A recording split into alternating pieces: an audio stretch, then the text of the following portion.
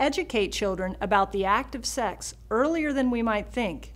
This is protective because it gives children a healthy understanding of what sex is.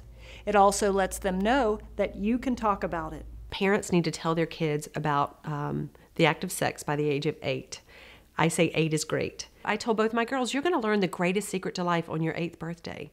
And they both got very excited. And I tell you, my second, I was really nervous. And my oldest came to me and said, all right, Mom, you got to do this. She's turning 8. And my 8-year-old's like, yeah, Mom, we gotta have this conversation. And then, of course, my oldest looked at me and said, but you can just skip the penis and vagina part. That is really weird. But that's the part that needs to be taught. The way I start is that I talk about the egg and the sperm and how the egg and the sperm get together. And in 9 months, it forms this incredible human being, and it's just a miracle that happens. The last thing I talk about is how the egg and the sperm actually get together, because that's the part that's very freaky for most people. So it's part of our body parts. You say the egg and the sperm meet when the penis goes inside the vagina. The first question was, how does it become stiff? So that took me a while to figure out how to answer that one.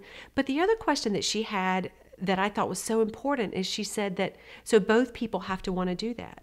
So I had the opportunity at the age of 8 to discuss consent in a way for her to understand, yes, when it comes to any sexual behaviors, both people have got to want to do it. And the average age of reported sexual abuse is 9. And if kids know what sex involves, they'll know the rules around sex.